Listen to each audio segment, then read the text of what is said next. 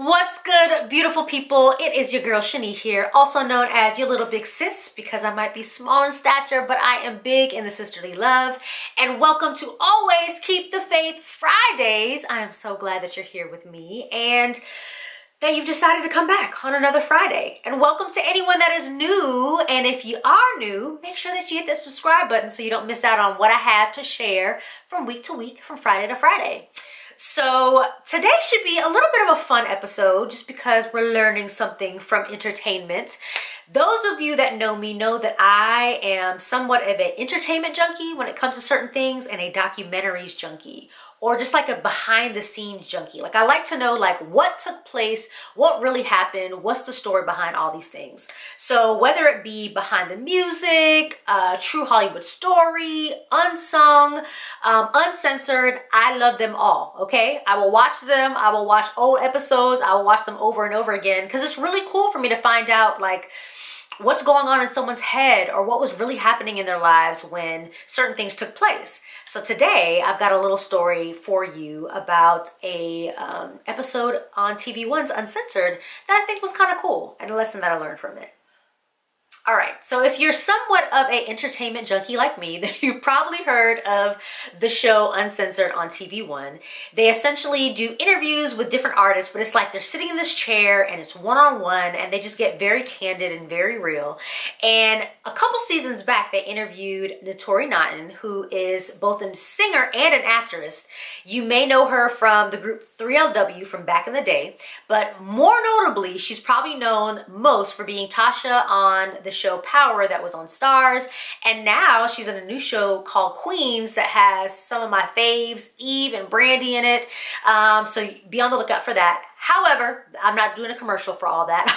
I just had to kind of give you a little something about her so you know who she is. Now, in this particular episode of Uncensored, Naturi is talking a little bit about what it was like for the process of her playing Little Kim in Notorious. Now, prior to that, she was just coming off of the movie Fame, and she was kind of probably still thought of more as like a young child actress.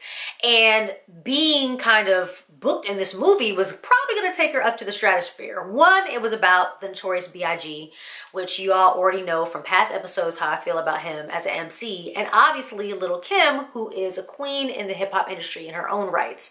And she really wanted this role, and she did everything in her power to make sure that she studied Little Kim, that she really kind of got rap cadences down. She worked with a producer friend that she had to be sure that she really had what it took to just do the best, and she ended up booking the role.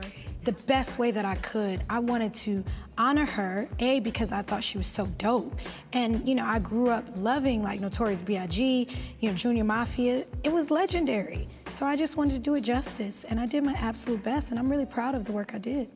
However, it turns out that Little Kim wasn't too excited about her booking the role.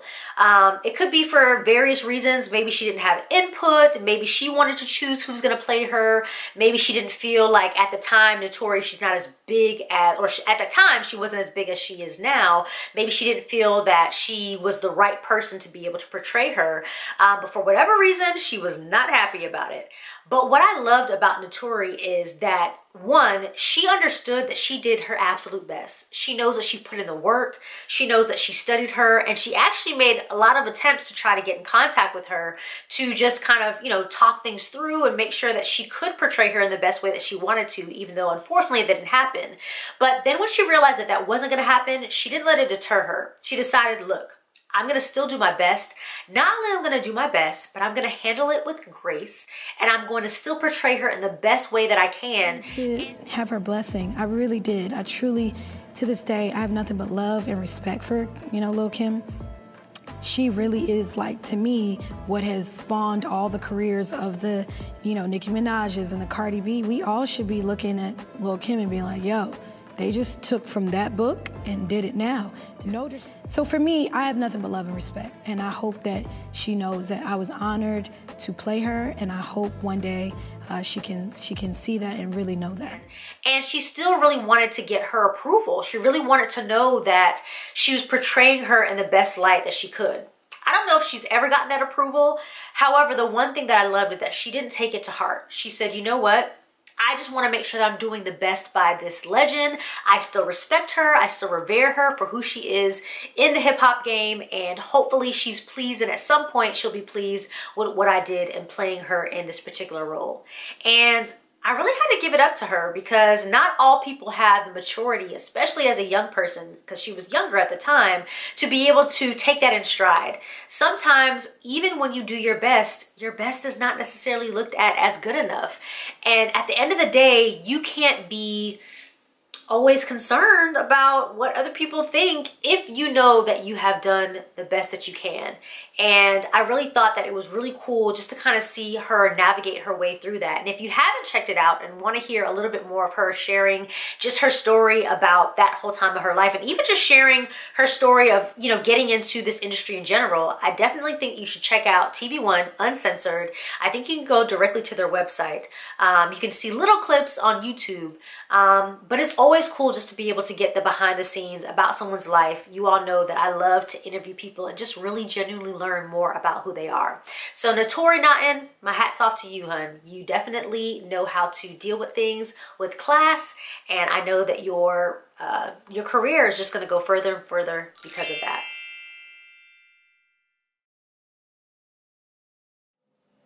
So what's this week's faith fact?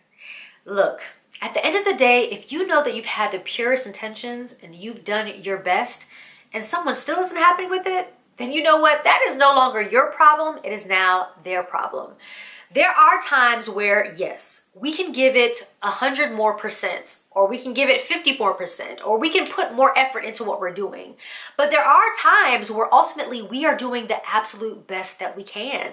And not everybody's going to be pleased with it. And we have to be okay with that. We have to be okay with just putting it all on the line and saying, you know what?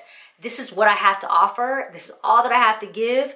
And despite how you might feel about it, I have to move on and let it go, knowing that I laid my heart out on the line. I know that there's been times for me where that's happened, where I've either put my best into work that I've done, or I put my best into a relationship, or put my best into a friendship, or put my best into even expectations that I have of myself, and having to realize, look, Shani, you don't have any more else to give. You need to let it go. And I just want to encourage all of us to just realize that, look, if you've done all that you can do, be okay with that. Be at peace with that. Move forward and know that the chips will fall where they may, and you can't be responsible for somebody else's feelings, someone else's shortcomings, or maybe ultimately just how someone else feels about you. Because at the end of the day, it ain't your problem, boo-boo. It's theirs. Real talk. Well, that is it for today. I hope that you all enjoy that little nugget. I hope that you all have an amazing rest of your Friday and a beautiful weekend ahead. What y'all doing this weekend? Anybody? Yeah, I know, I'm talking to myself. But hey, put it in the comments. Let me know what you have going on this weekend. I'm hoping that I have some fun things going on, or if nothing else, I just get some really good naps and some really good rest. Well, guys, I love you all. I hope that you will have amazing, amazing time this weekend. And as always, you know the motto, always keep the faith and let the Lord fight your battles. Until next time, see you, take care, peace. Want to get a dose of motivation every Friday? Well, hit that notification button to subscribe so you never miss out. And feel free to share the encouragement with a friend. Don't forget, follow me on Instagram at ShaniSpeaksNow and keep the good vibes going week long. Thanks so much for watching, and see you next Friday. Look, I did my best, okay? So take it or leave it. That's all I got. Stop stressing me. Don't we wish you could say that sometimes? Yeah, but we gotta be nice. What can we say?